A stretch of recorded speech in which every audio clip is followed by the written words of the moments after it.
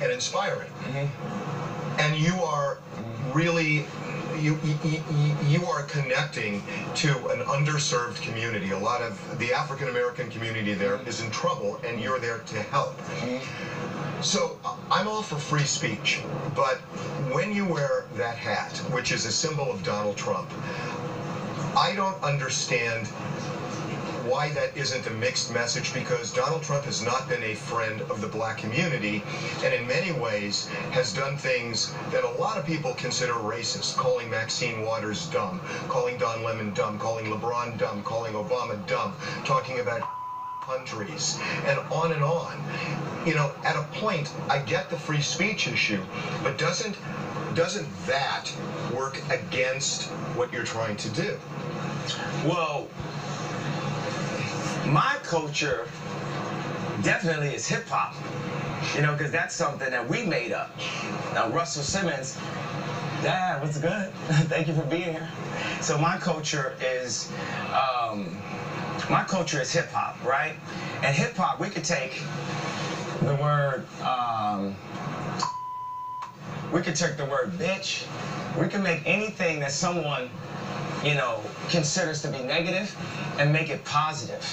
Energy, you can take it and make it positive. How do you make Donald Trump's statements positive when he talks about, you know, embracing white nationalists, embracing people like David Duke, coming down on Colin Kaepernick, saying these sons of bitches should be fired?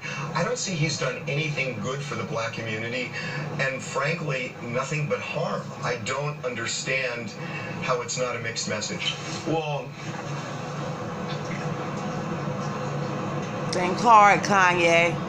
Real hard. do you feel people can grow? Yes. For someone to grow, they need to know that they got love, that someone loves and someone is leading with love, or a group of people are leading with love. There's no way to start a dialogue with you. That's not how you lead with love. But he's been on this path for years now, where people have criticized it, and he has just amped it up. So at a point, Yes. don't you say he is who he is? No. No. What you say? What is it about? This is where the interview gets a little crazy, guys. Yeah. So, Think about it, Kanye.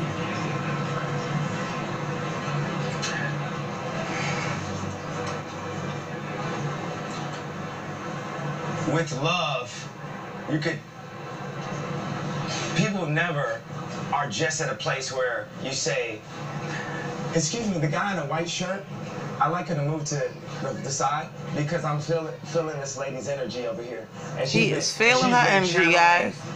Power and giving me strength in this interview, you know, the entire time. So I need to have this channel connected to her. She's a beacon of strength for me in this interview.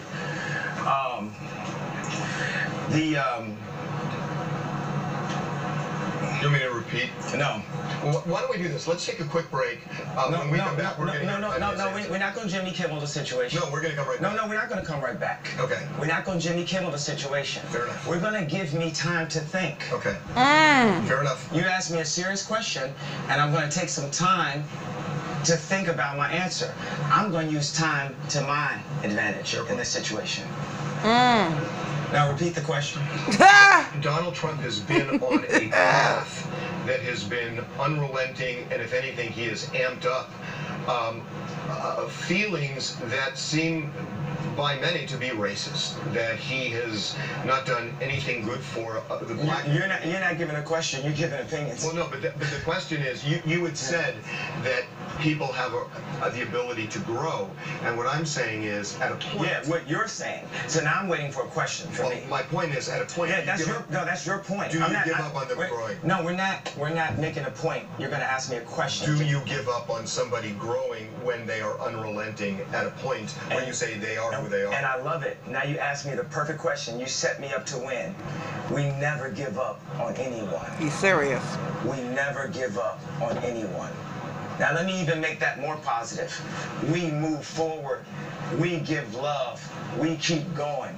We keep having the conversation until the conversation turns to love. We keep going. I've been calling Colin this morning, reaching him so I can bring Colin to the White House and we can remove that Kanye. statement. Kanye, he doesn't want to come, Kanye. He doesn't want to go. Doesn't want to go to the White House. He doesn't fuck with your president. I don't fear. Well, the thing is, fear keeps you protected, but I don't move in fear. I move in bravery. I move with courage. Do you think in the process of trying to change Donald Trump, he can do a lot of damage to the African American community, to the gay community, to women? Do you think that is a real possibility, that he could do serious damage by the time he's gone? The universe is on our side, and things will be better. That was a good end. So basically, guys, this whole interview, this whole sit down with Kanye West was about the album being delayed, which he said he's not really finished all the music that he wanted to put up there. So it's going to come out on Black Friday. This interview was about the SNL skit, and they thought the SNL staff bully Kanye West, but like he said in the interview, I didn't catch that. I just wanted to catch this little part because I felt it was a little weird. So what he said was, he said it wasn't SNL staff, it was the people in his camp. The people that was around him was the ones that was bullying him. That's how he felt in that time. But that hat and the SNL skit and the album is why this sit down happened today. And actually, after this interview was over, Kanye West went and did a whole goddamn video in the backyard of TMZ. Crazy. But this is Kanye West.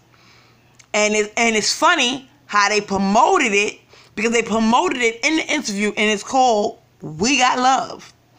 The video, the song is called We Got Love, and all they talking about in this goddamn interview was love.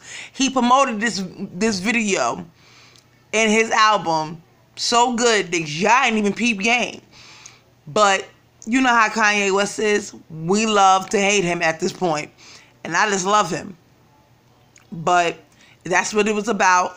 I'll come back later. I'm doing my hair right now, but I just had to put this little bit on my page because it was crazy. So, like I said, I'm Eve the Weave. Like, share, and subscribe. Let's talk about the interview. If you've seen it, it's on TMZ. You can go to the TMZ website and watch the whole interview. It's basically damn near an hour long. He took up all their time. And let's talk about it in the comments. I'll see y'all later, guys. Bye.